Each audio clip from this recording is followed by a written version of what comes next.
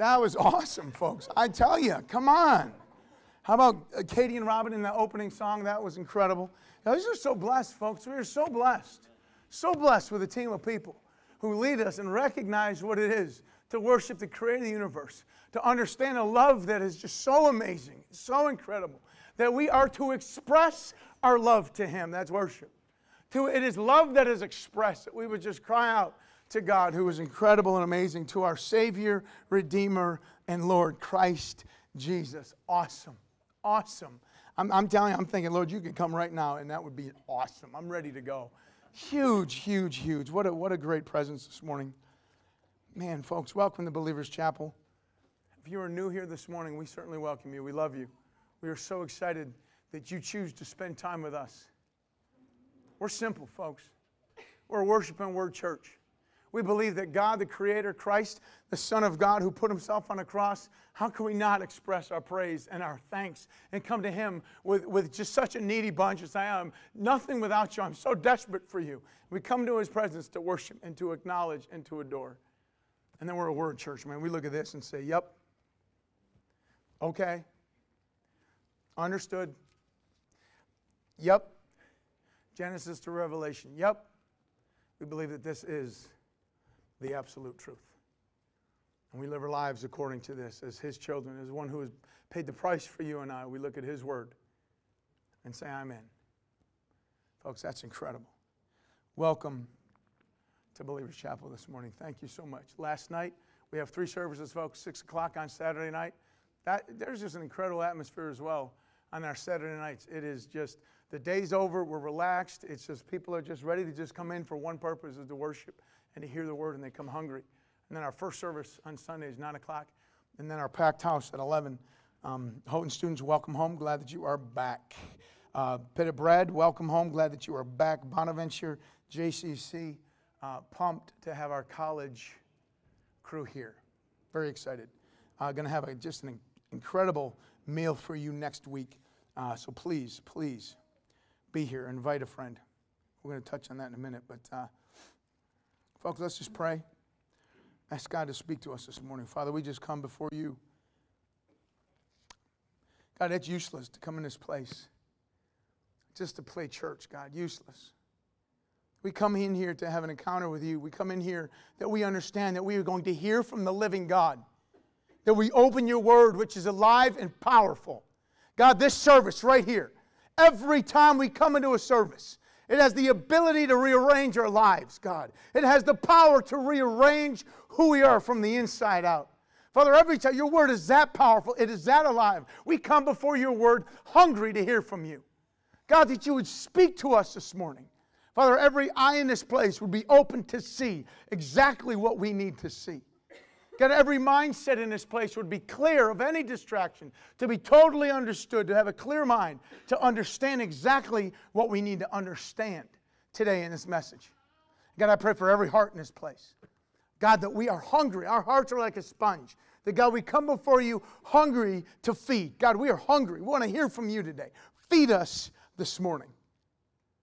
I ask that you would just ask God in your heart of hearts, ask Him, Father, speak to me.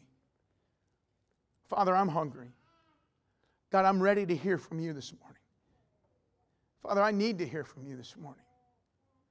God, you know my today. God, you know where I'm at right now. God, I'm desperate to hear from you today. Folks, you cry out to the Father like that, and you will hear from God. Amen. Come on, 2 places this morning. I want you to turn to 2 places, Genesis 2 and Ephesians 5. Turn to Ephesians 5, put a marker in Ephesians 5. We'll be there in a second. Ephesians 5, and then turn over to Genesis 2. We'll start right in the beginning, right in Genesis. We are starting a new series today. It might go 4, 6 weeks, not sure. We'll see how far we get. But folks, this is one of those things we do once a year. And we talk about marriage, and we talk about families, and we talk about being single, and we talk about preparing for marriage and what it is to do it right, God's style. That means God's way. When we recognize how we do marriage and how we do life and how we prepare, we do it God's way, then and only then we get God's results. when we do it His way. He is the creator of husband and wife. He is the creator of marriage. The Bible says this in Hebrews 13:4. It says, marriage is to be held in honor among all. That is marriage. One man, one woman. God created marriage. It is to be held in honor among all. That word honor, okay, that means something that is priceless, something that is so valuable that you can't tag a price on it. That's what God says about marriage, that it is in such a place of honor in His eyes and how He created it that it is priceless. You can't value it. You can't put a price on it. That's what God says about marriage. Priceless. Huge, folks. And we look at this, we look at where we're going in the next 4 to 6 weeks, and we recognize, yes, marriage, that hits you. If you are single, yes, that hits you. If you are married, it has hit you or have hit you. This is the deal, and please understand this. This is one of those series that is going to hit home. This is one of those series, if you come hungry. Gang, this is my expectation at the end of the series, that marriages in this place are never the same. They are in such a direction saying, God, I got it. God, it's about you. God, it's about my wife. God, it's about my husband. God, I understand what I need to do to prepare for that amazing day that I'm going to be married. Over 90%, and they say 92% of people will be married. This hits almost everybody. I don't know about the 2%, it's a small person. But I'm talking about, over 9 out of 10 people are going to go to the altar and get married. Folks, I guarantee you that 9 out of 10 people who go to that altar, every single person who gets married wants to have a good marriage. Nobody goes to the altar going, man, I'm going to get married and this is going to be the worst decision of my life. I can't wait for my life to be just horrendous and horrible and go through divorce and go through the wreckage and go through the pain. I am so excited about that. Listen, everybody goes to the altar going, this is going to be great. I want a happy marriage and I want to be full of joy and I want to walk. That's why people get married.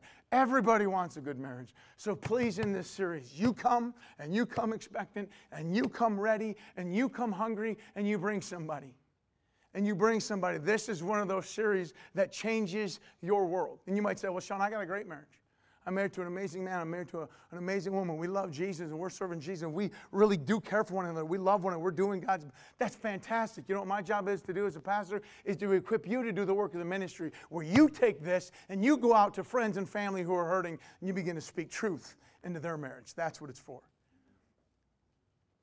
And if you're in this place and you have a broken marriage, and if you would get serious about your marriage, and you would recognize that God's whole plan is for that marriage to be restored.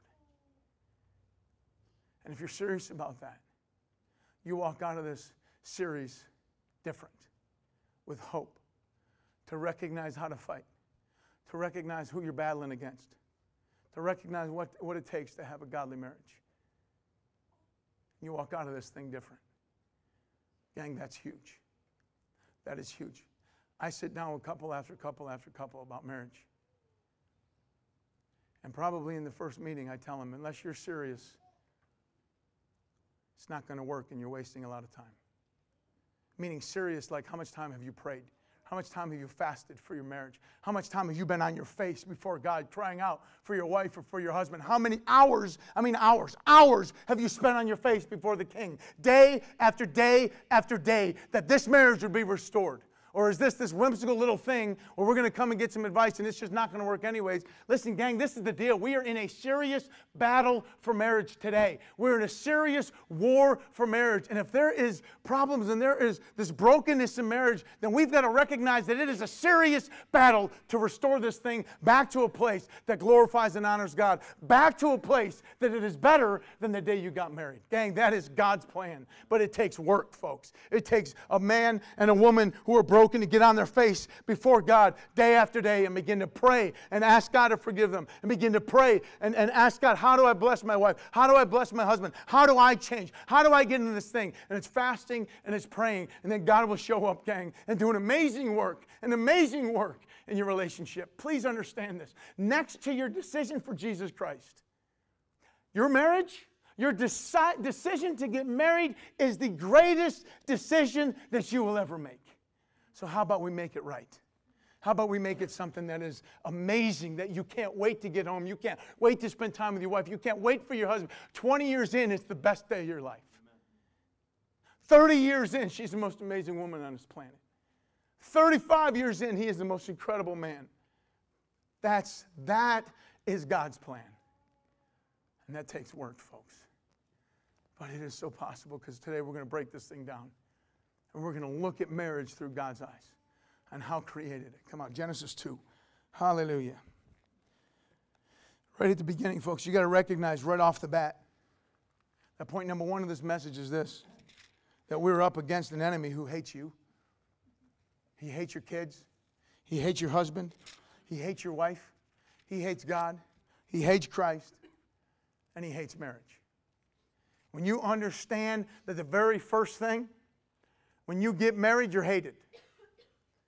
When you step in that place of marriage, listen, Satan hates unity. He hates the union of male and female. He hates husband and wife. He hates that picture of marriage. Listen, the first part of this message, you're going to see very clearly that we are up against a fight against the enemy when it comes to marriage. Because in Ephesians 5, it talks about Christ and the church, and that picture that God has painted between Christ and the church is mirrored in the image of husband and wife. And Satan hates Christ and the church. And if God has painted this amazing picture of what Christ is to the church, and he's painted it through husband and wife in marriage, Satan will destroy that all that he can. And please don't misunderstand. Didn't start this generation. That didn't start That didn't start 2,000 years ago. That started with the very first marriage, folks. Satan has hated marriage from Adam and Eve. That started in the garden. We're at war, folks. And the war has continued from the very first union. Let's look at this thing. Genesis 2:24 says this. For this reason, a man shall leave his father and mother and be joined to his wife, and the two shall become, and then they shall become one flesh. Look at this. He will leave his mother and father and be joined. That word joined, it means to cleave. It is like you take a piece of paper, glue it, stick it together, come back the next day, cleave. That's what that's talking about. You try to rip those apart, that paper, both sheets of paper are destroyed. Look what he says. And they shall become one flesh. You highlight that. You underline that. That word one, it's talking about unity. It's talking about there is no longer two. Mark says there's no longer two, but there's one. It isn't a mine and hers, but it's an ours. It isn't a this and that, it's us. This is what it is. It's about us. It's not about you. It's not about me. It's about us. We are now a single unit. We are now a single fighting force. We have become one. That's unity. And look at the next verse, 25. And the man and his wife were both naked and not ashamed. We are unified and we are not ashamed. We are unified and there is no shame between us. We have nothing to hide. Could you imagine walking in a marriage where you are completely, totally unified as one fighting force and there is nothing to hide between you? They were naked and unashamed. Folks, naked, that means naked. Don't try to over-spiritualize that. Well, that just means, no, it means nude. Look it up. It means naked. That's what that word means. They had nothing to be ashamed of. They had nothing to fear about his opinion or her opinion. They had nothing to be embarrassed about or shameful over, period. One of those two ingredients right there in a marriage just make your marriage amazing. To walk in such unity and to walk in such a place where you never have to hide and there is no shame. That's God's plan from the beginning. But look at this, the enemy shows up. Now the serpent was more crafty than any beast of the field, which the Lord God had made.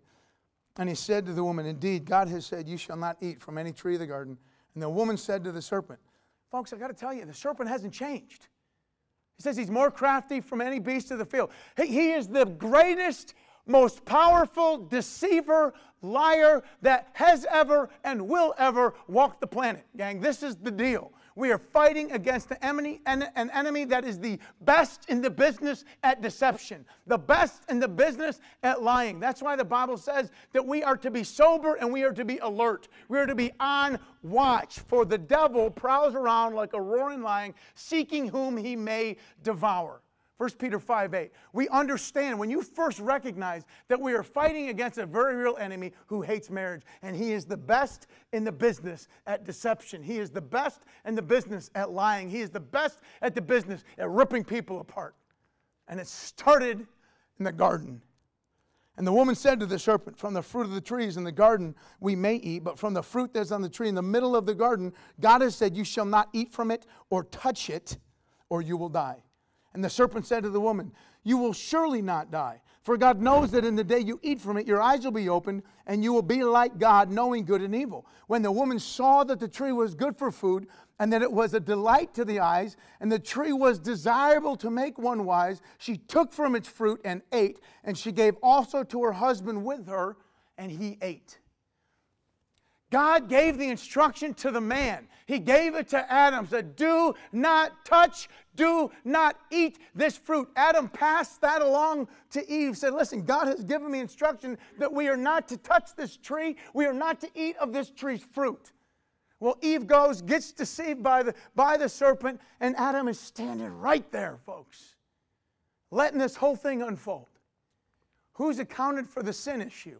The man. Now look at this. I want you to see this. They sin, they both take, they both eat. Then, verse 7, the eyes of both of them were open, and they knew that they were naked. And they sewed fig leaves together and made themselves loin coverings. They heard the sound of the Lord walking in the garden in the cool of the day, and the man and his wife, look at this, hid themselves. Highlight that. From the presence of the Lord God among the trees of the garden. Verse 9 says this, and the Lord God called to the man and said to him, where are you? Folks, this is the first game of hide and seek in all eternity. And playing hide and seek with the Lord God who knows everything and is everywhere. How many times do we try to play hide and seek with God? They sinned and they tried to hide. Isn't it true that when we sin, we try to play hide and seek? Like, oh, God didn't see that. You think God didn't know right where they were? Why would they have to hide themselves from God? Because shame showed up, folks. Look at this. Then he said, I heard the sound of you in the garden, and I was afraid because I was naked, so I hid myself. What do you do when you're full of shame, folks? You hide. Look at the two things that the enemy broke up. Number one, he brought shame when there was to be no shame.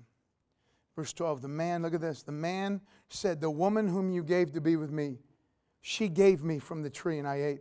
And the Lord said to the woman, what is this that you have done? And the woman said, the serpent deceived me and I ate. They now play this game that we so often play in marriage. It's called the shame and blame game. They were once walking in absolute perfect unity. And now they're playing a blame game. Well, that woman you gave me, she caused me to eat. Really, what's that story? That serpent that you created, you're the one who created, he's the one that caused me to eat. Isn't it so true, folks, when we are walking in this place and then something goes wrong, and one of the very first things we do is begin to blame each other. And we go, well, you did this, or you did that, or you did this, or you did, and then we start playing it. Well, guess where that came from? The first marriage. The very first thing the enemy attacked was their unity and them being unashamed. And he brought disunity and division, and they started playing the blame game and the shame game, and it hasn't stopped since. This is not something that we're dealing with in this generation. This is something that has been going on since the very first marriage, folks. We've got to see this because we have to recognize that we're in a fight against a very real enemy for your marriage, for your husband and for your wife and for your kids and for your teens, and it is a serious fight. It is a serious fight. Ephesians 5. I want you to see this. We're not going to get into the role of the husband and the wife today. Not even close. That will be a couple weeks. But I want you to see this fight that we're in. I want you to see why the enemy so passionately hates the marriage union between a man and a woman. Why he so passionately comes against the marriage union between husband and wife. Every time you see Christ in the church, mark it, man. Look at this. Verse 22. Wives, be subject to your own husbands as to the Lord. For the husband is the head of the wife, as Christ also is the head of the church. Highlight that. As Christ is also the head of the church. He himself being the Savior of the body. But as much Look at this. But as the church is subject to Christ, highlight that. As church is subject to Christ, so also wives ought to be to their husbands and everything. Husbands, love your wives, highlight this, just as Christ also loved the church. This is about Christ and the church interweaving with husband and wife. Now look at this. So that he might sanctify her, cleanse her by the washing of the water with the word, that he might present to himself the church in all her glory, having no spot or wrinkle or any such thing, but that she would be holy and blameless. So husbands ought to love their own wives as their own bodies. He who loves his own wife loves himself. Verse 29. For no one ever hated his flesh, but nourished it. How? Just as Christ also does the church, because we are members of his body. For this reason, man shall leave his mother and father, and they shall be joined to his wife, and the two shall become one flesh. Verse 32, the mystery is great, but I'm speaking with reference to Christ and the church. Listen, this is amazing. He is setting up an incredible picture of marriage to be like that of Christ and the church. Why does Satan so hate marriage? Why did he hate it from the very beginning? Because it is an incredible picture that God has been painting that represents a picture of what we can have with Christ as the church. This union as Christ has with the church and the church has with Christ is this picture that God has set up to imitate that, and he called it marriage. That's why God said marriage is to be held in honor, a place of without value. Man, you can't put a price tag on this, and it's to be held in honor among all. Because I am painting a picture of that which I have done with Christ and the church. And you can see it in the picture of husband and wife. Gang, that's incredible. That's incredible when you see your responsibility, a husband and a wife, to recognize that when people look at our marriage, they should see a picture of what they can have with Christ because we're the church. That's incredible. That's amazing. And I think today's day, we started this church 4 years ago, and I think today's day, one of the brightest lights we can be as believers is have this marriage that is so full of union, is so full of without shame, is so full of walking in the way that God has created marriage to be, and that it is a light to the, because everybody wants a good marriage. And the only way you really have one that is a great marriage designed by God is you do it God's way. And as they look at you, isn't it amazing that you can lead people to the cross and lead people to Jesus based on the picture of your marriage? How powerful is that? That's amazing. And when you see how serious it is to have a marriage that is honored and blessed and following God, it is a picture that we can set for people that they can have with Christ. That's incredible. And the enemy hates it. That's why he comes against marriage. You wonder why we have so many problems in marriage. I really believe this, folks. Because the enemy has got husband and wife to fight against each other and not fight against him. When they understand, when they really get the real picture of who's trying to crush that marriage, and they get the picture that it is the enemy that has come against their marriage. Could you imagine what it would take if they turned their efforts together and became one and began to be that one voice, that one force that would forcefully push the enemy? The Bible says to submit to God, resist him. Isn't it amazing that husband and wife who are broken can come together as one force and resist the devil together as one? And then the Bible says he must flee.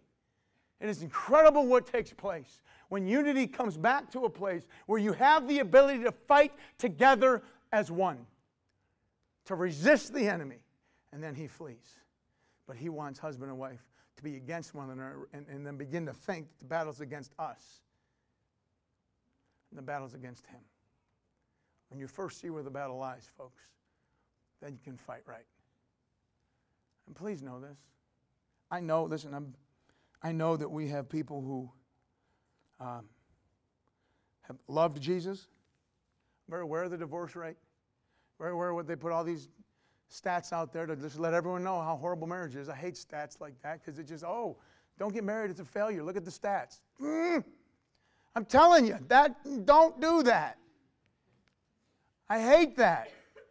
Oh, don't get, and listen, I'm getting engaged. Oh, let the flood come because you're going to hear all the nasty, all the stupid people out there going, no, don't get married because this is the worst thing in the world. Oh, don't you know the divorce rate? Don't you know? Don't you know what God said about marriage? Let's flip that. I mean, seriously. We look at this. God's design plan for marriage. And I'm very aware that there are people, even in this church over and over and over, so many, who have gone through the disaster and the hurt and the brokenness and the pain of a divorce. And I tell you what, please know this for this series. I'm speaking only to one marriage. The one that you're in now. That's the only one I'm going to deal with. Because right now, honestly, that's the only one that matters. Is the one that you're in. We've got to let the past go, and we've got to move on to a place to say, my pastor is for my marriage today. My pastor wants my marriage today to be blessed and honored. To walk in a place of being forgiven in your marriage. The only one I'm going to preach to is the one you're in. That's it. When we recognize that, folks, we can go so far in our marriage and watch God come and do a work. Incredible. Incredible. Come on, point number 2 is this. I want you to see this. If you want God's results, there's only one way to get God's results in marriage, and it's doing it God's way. How many times do we try to get in life and do things? Well, God says this, but I'm going to rearrange it a little bit. God said to do it this way, but I'm going to really try to maybe add my own version of that. God said to do it this way, but I'm going to try it this way. And then we don't get God's results, and we blame God. Isn't that amazing? It is amazing to me that we do it our way, and we're begging God to fix our issues when we've disobeyed God. That's not the way. God doesn't fix our disobedience, folks. He fixes our repentance. He fixes when we come before Him broken. We come before Him repentant, recognizing your word said this, but I did it this way. And how dare we blame God for us doing it our own way and then it not working. The only way we get God's results, the only way, if we do it God's way, folks. Please, young people in this church, teenagers, young adults, college students, this is huge. Next week, we're going to hit this thing hard in what it takes to be prepared for marriage as one who is single and waiting. One who is single, hungry to be married. One who is single and saying, God, you be the matchmaker. Next week, this is huge. I didn't even work out this way on purpose. We are feeding the college students next week. I'm telling you, cover your campus this week. Cover your campuses. High school students, fill this place next week. Parents, make sure your teenagers are here. Do not miss this next week, and we're going to dig into this thing, and you will be so glad that you came to hear this. Parents, you'll be so glad that your kids came to hear this because we are going to hit it. We're going to hit it hard in regards to disobeying God and even thinking or daring to get involved with somebody who isn't totally surrendered in love with Jesus. If you get involved with somebody who is not saved, who doesn't come to this place to love Jesus, to understand that He is Lord, to surrender their life to Him, then please do not be angry with God when your life falls apart. Because God said, don't do it. God said, don't mix and match. Don't do it. Don't get involved with those who are not His. This is huge today. But we get impatient. We so desperately want to get married. And we take anything that comes along that is nice. I don't give a rip how nice he is. I don't give a rip how nice she is. If she is not or he is not sold out and surrendered to Christ, it will flop and it will be disastrous and you will regret it. Please, that's next week. Oh, smoke, come on. You got to be here next week. Students, fill this place. I'm telling you, come on. Oh, come on, number 2. God's results require God's way. Look at this list, folks. Here's a list. These are one words taken from these scriptures that define what God says about marriage, that define what marriage can be when done. I don't know a person on this planet that wouldn't want a marriage like this, that wouldn't beg for a marriage like this. And it's possible when you do it God's way. Look at these words. Unified, naked and unashamed, blessed, rejoice, satisfied, exhilarating, crown means victory or celebration, a good thing, favor, from the Lord. Look at Proverbs 19:14 said that a wife who is prudent is a gift from God. Gang, you know what prudent means? It means one who has good judgment, one who has discernment, one who has discretion. You know, listen, we're going to get into this in a couple of weeks when we really talk about what it is to be the head of the house, what it really biblically means to be the spiritual accountable leader to that home. That does not mean that you're the Archie Bunker of today. That does not mean, honey, get me water, get me this, get me that, do this. I say we're going this direction, shush, because I'm the head. You pull the head card. That's not what that means, folks. When you recognize what the Bible says about Eve, that Adam Who knows? Maybe, I don't know what was that I'm doing, but God says, you need help. Eve shows up, right? Puts him to a sleep, rib falls out, puts it in Eve, creates this amazing woman. I'm sure Adam was not displeased with what he saw when his eyes opened. Like, hey, whoa, yes. Listen, this is the deal. Why? Because he needed help. That's what the Bible says, helpmate. When we recognize that our wives are a gift from God, and they are prudent, and they are discerning, and they have this wisdom about them that they can see things before you see them. Gang, listen, if I pulled the head card with my wife many years ago, I'd be in Atlanta. I'm telling you the truth. That we were called to go to Atlanta. I thought it'd be great. I get to help start a church. This is amazing. I flew to Atlanta several times. I got a police job down there. I had 2 departments looking at me. Listen, they had black and white police cars. That's a cop car. I mean, if you're a cop, you want to be in a cool cop car, right? And these were black and whites, man. These things were real cops, real. I mean, they were busy. There was a lot of bad guys. I'm like, this is a fit. This is awesome. And I'm like, Renee, this is God. Come on. And she's like, Sean, it's not. Sean, God called us here for a reason. I'm like, if I pulled the head guard, folks, but I have a wife who's prudent. And I got a wife who has better judgment at times than I do. And I have a wife who is discerning. She says, Sean, that road leads to disaster. And I did not pull the unbiblical head guard, or we would be in a disaster place. It might be in a cool cop car, but I wouldn't be here.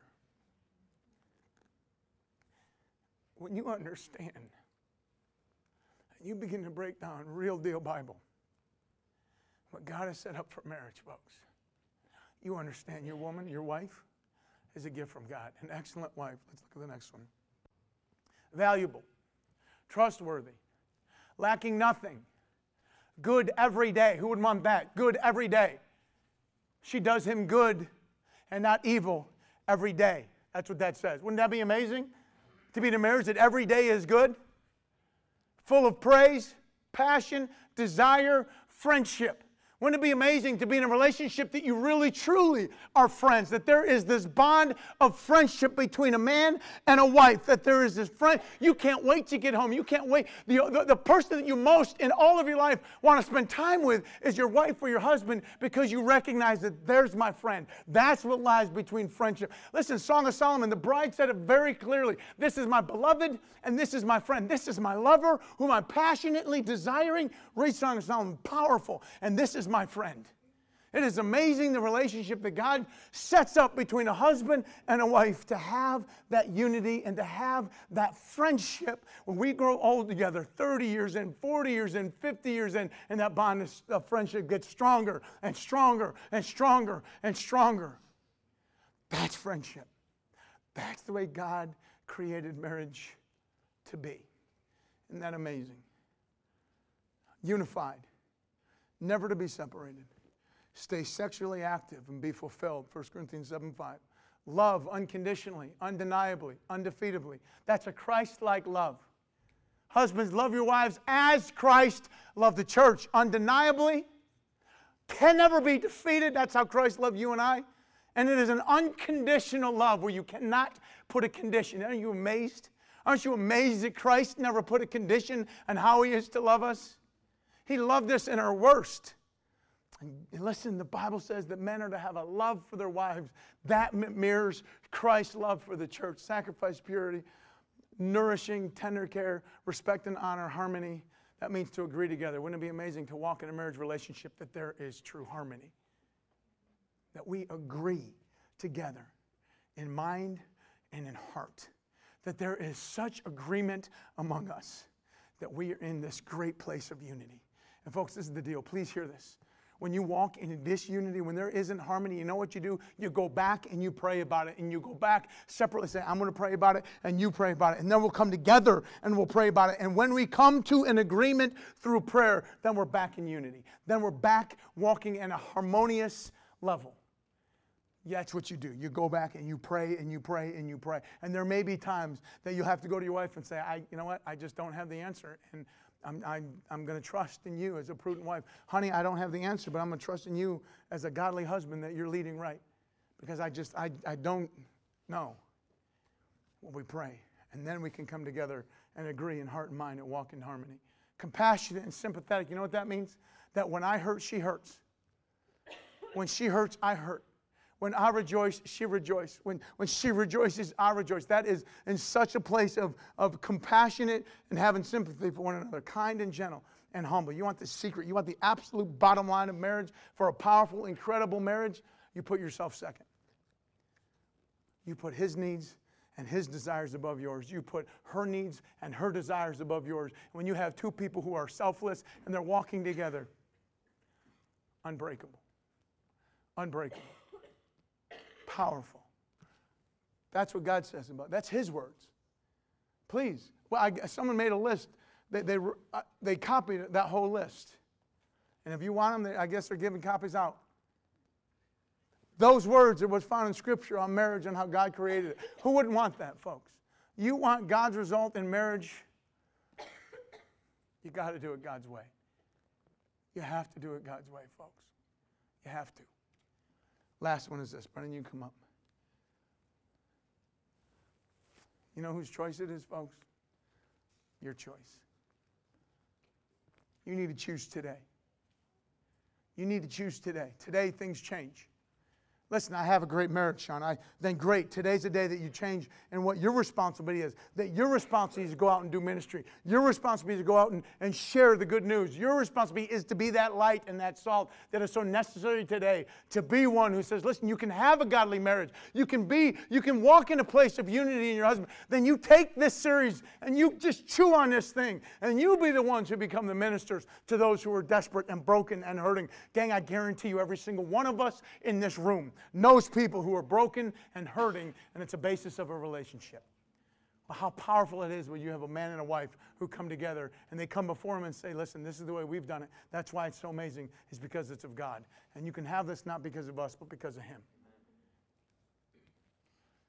Now, please grab the hand of your wife or your husband, please. Joshua 24:15 says this. Joshua made it very clear, folks. If it is disagreeable in your sight to serve the Lord, choose for yourselves today whom you will serve, whether the gods which your father served, which were beyond the river, or the gods of the Amorites in whose land you're living. But as for me and my house, but as for me and my wife, as for me and my children, as for me and my home, we're going to serve the Lord. Choice, folks. And it's your choice today to say, I'm going to start this thing today. I'm going to walk in a place to choose to serve God in my home today. I'm going to make a decision to make it not about me today.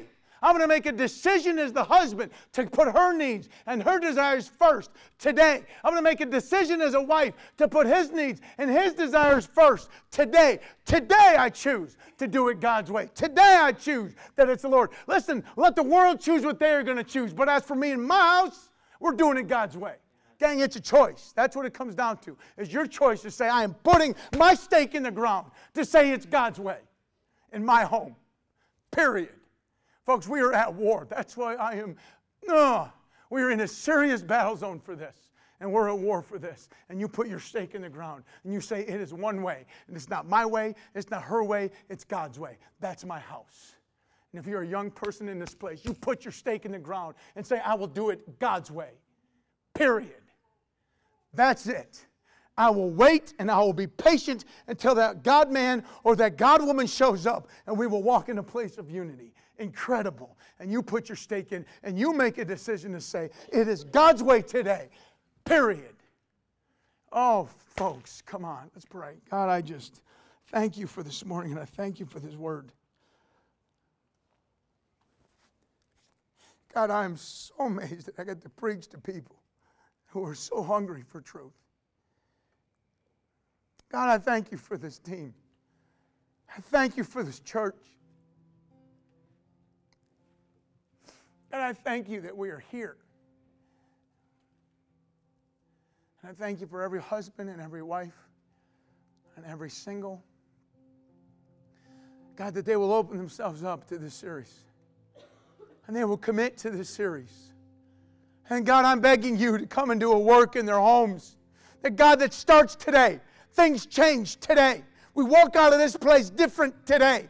We walk out fighting not against each other, but fighting against the enemy. We walk out today very aware of the enemy coming against our home, very aware of the enemy trying to take our marriage out, very aware of that, and we combine our efforts to become one, to vigorously oppose him, that he would flee from this house. Hallelujah. God, that we would commit to this. Oh, God, that we would take this list and say, God, that's your plan for marriage. That's what you said that I could have in my house. In my home.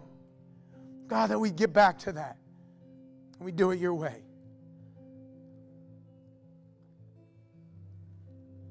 God, we are asking for a healing in the broken marriages that are in this church, that will be in this church.